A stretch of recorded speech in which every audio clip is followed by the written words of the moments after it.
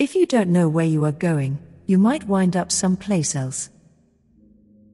It's tough to make predictions, especially about the future. Keep trying. Stay humble, and trust your instincts. Most importantly, act. When you come to a fork in the road, take it.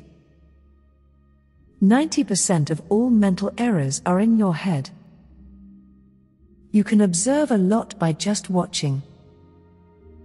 In theory, there is no difference between theory and practice.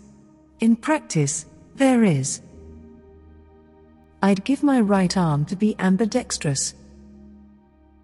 Losing is a learning experience. It teaches you humility. It teaches you to work harder. Likewise, it's also a powerful motivator. I knew I was going to take the wrong train, so I left early. You have to give 100% in the first half of the game.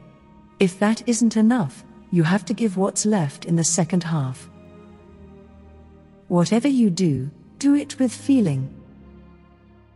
It was impossible to get a conversation going, everybody was talking too much. Without a plan, even the most brilliant business can get lost.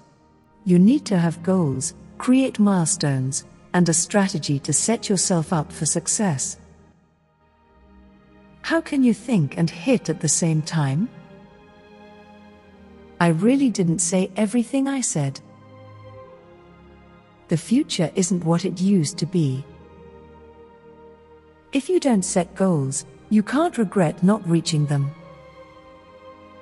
If you're feeling good, don't worry. It would be best if you always went to other people's funerals, otherwise, they won't come to yours.